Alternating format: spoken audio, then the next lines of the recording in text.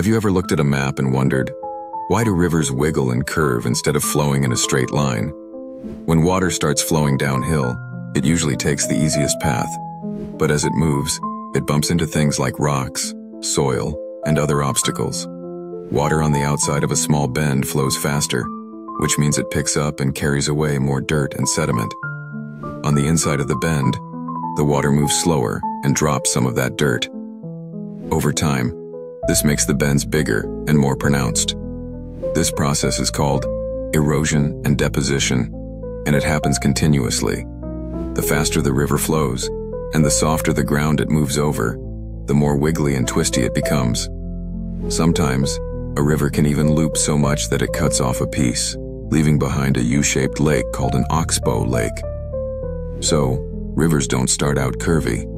They become that way as they carve their path, always searching for the easiest route downhill.